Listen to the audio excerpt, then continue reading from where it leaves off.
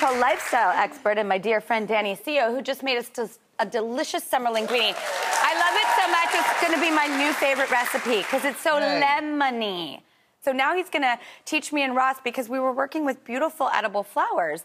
And then it's like, Danny, literally anything you give to you, you can find dual and triple purposes for. So I love this tip and trick from you, and I want to learn it. Will you teach us? So I call this one Gay MacGyver. I love Gay MacGyver. MacGyver. MacGyver, yeah.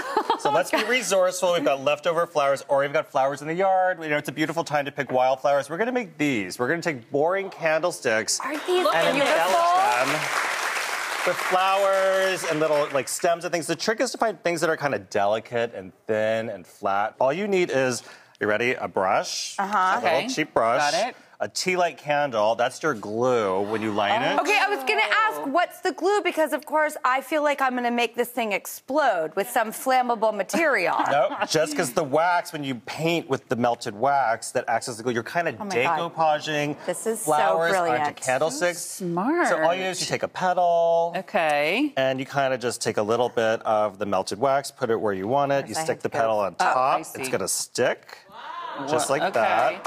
And guys, just be careful of the open flame.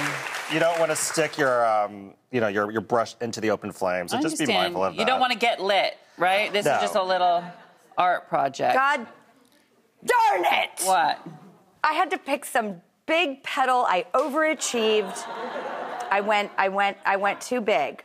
You know, they say go big or go home. But that's okay, because like what it basically does is that when you see, it's like you just go around and around. If it doesn't stick, you just move on to the next petal. Yeah. I mean, that's the beauty of this, is that all of these things are inexpensive. You can do whatever pattern you want. Very meditative. I mean, I'm frustrated, but it's meditative. I'm mad at myself for not being better at this. Drew, stop it. Nobody can hold a candle to you, Drew. Oh, Rossi, I love you. Drew. We just reaffirmed how much we love Drew. And look what I made while I did it. Look. Look at that. See, Ross, yours is really, really beautiful. And Thanks. and I do love this, and I will be doing this. Oh, yes, I will. All right. I loved how, Danny, you were like, it kind of looks like a satanic ritual. But it's really, really optimistic. Yeah, but it's like a Mother Earth kind of pattern. And the trick is, like, you want to go on top of the candle. That's the glued, and then you put the petal on top. But the more wax you use, the better it is. You can't be too messy with this. You can't be too sloppy, because the end result, it dries down so quickly.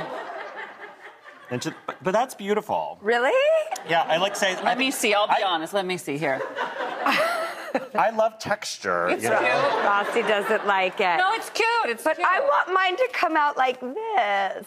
It will. It will with practice. All right, and time, and patience. Over time, and it does help to like just sort of just keep applying. And just stop self-flagellating during the whole process.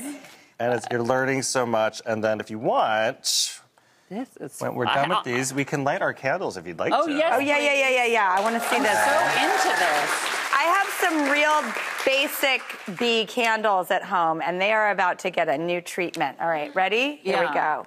Oh, yeah. Oh, these over there are the beauties. We can light this one. What's wrong with me? And then we can. This, I have to say, was so much fun. And look how beautiful it turned out. Look at yours, Daddy. Drew, you know what? It's not so bad, right? It was a real rough journey, but you got there. Look at it. You know what? Just like the rest of my life. I love you guys so